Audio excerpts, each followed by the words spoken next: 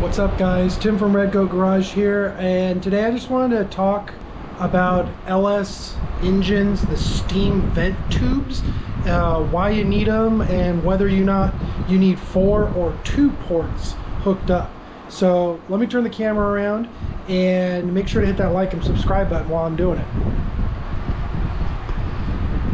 All right, so here's my T-bucket that I've been working on with an LS.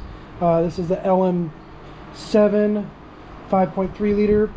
You can see from the factory, this has the rear steam ports not blocked off and connected in the front. So it's a pretty simple explanation here. So think about if this was a small block Chevy, the thermostat housing would be up here. That'd be the highest point within the engine, right? So any sort of air or steam that gets trapped in a small block is able to flow out of the engine through the cooling system. But on an LS, thermostat's way down here below the highest point of the engine. So that's what ends up happening is the steam gets trapped in these high points on the heads and it can't get released. There's nowhere for it to get out of there. And eventually these pockets can become bigger and bigger and bigger, and then next thing you know, there's an air pocket next to the cylinder wall and the cylinder's overheating and all sorts of bad stuff can happen. So that's why there's steam ports, is basically because the thermostat's down low. So the steam ports is now the highest point on the engine that allows that trapped air and steam to exit the engine. Okay, so next question is, do you need 2 hooked up or all 4 hooked up? And really simply, it depends on the engine angle. Now, this engine right here, because I have this thing up on jack stands, the front of the engine's actually lower than the rear.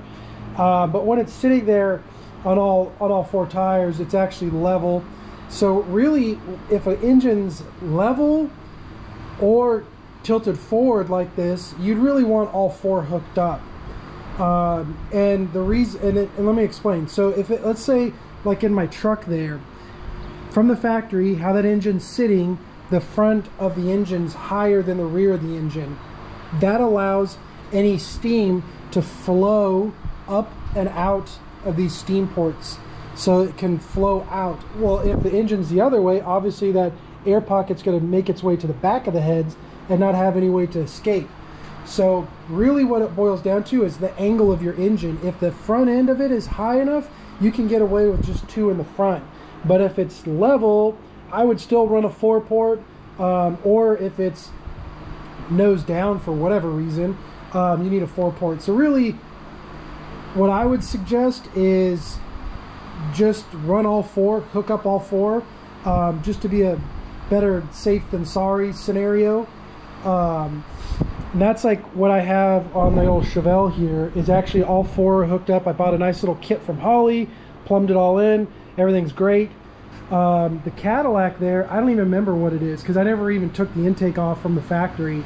So it might have all 4, might have just 2, I'm not really sure. But either way, the front of the engine's higher than the rear on it, so I don't have to worry about that.